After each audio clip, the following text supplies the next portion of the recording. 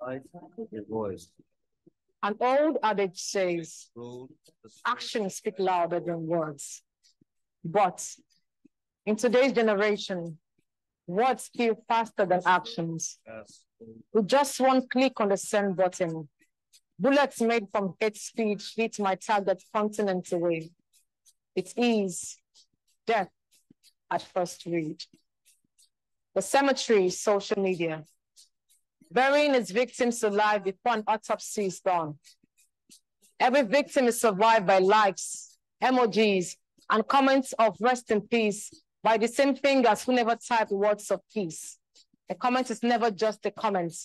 So take a moment to consider your words before you post them. Fact check to find the truth of every information. And our differences in belief, religion, preferences, and opinion should never be the graveyard of our existence.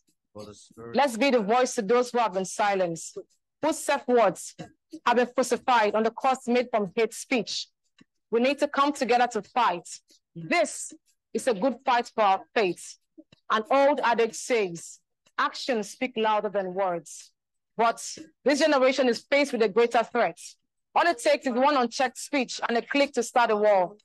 We are faced by a greater threat than genocide, and the funeral will not be televised.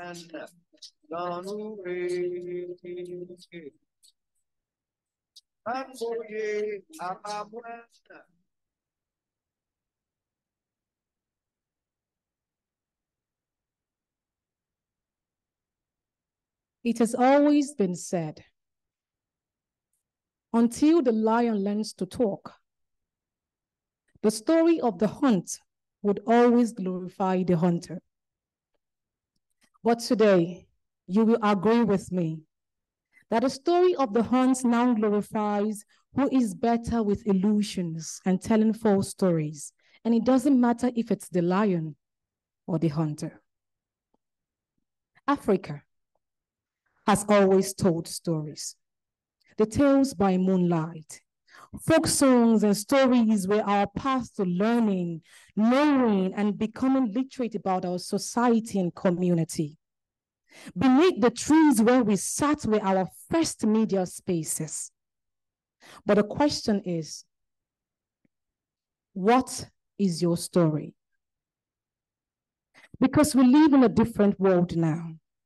A world mediated by digital technology and media. We need our media and information literacy lenses to see more clearly and beyond. So, permit me to tell you a story of today. Today we are in the age of the media, but our stories really haven't changed. But the methods of telling the stories have improved. Today we gather on Facebook to face the challenges that limit us. On Instagram, we instantly share our thoughts. On TikTok, we talk about ways to improve society. With each click of the send button, we remind ourselves of what values are most important to us.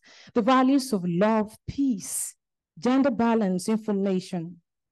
But another question I would love to ask is, are we clicking wisely? Are we thinking critically?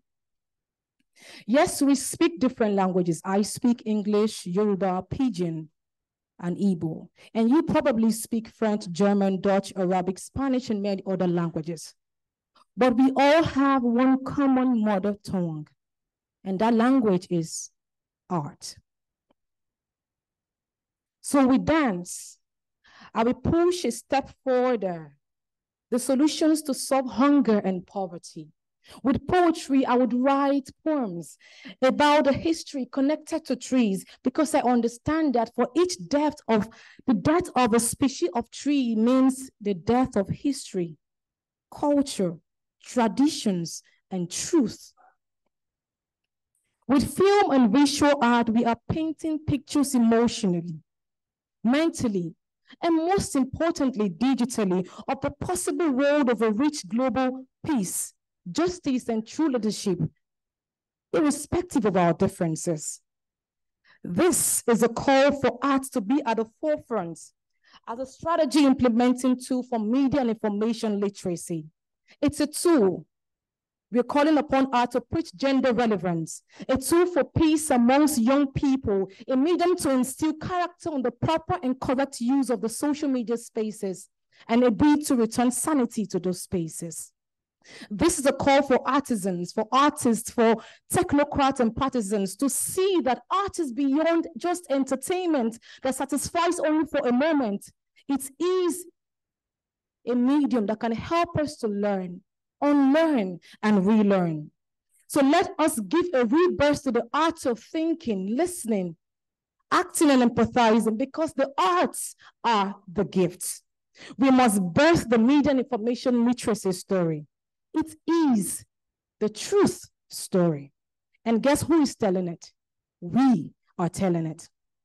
And in all, it's important we make our living become history again while telling our media and information literacy story together. Thank you.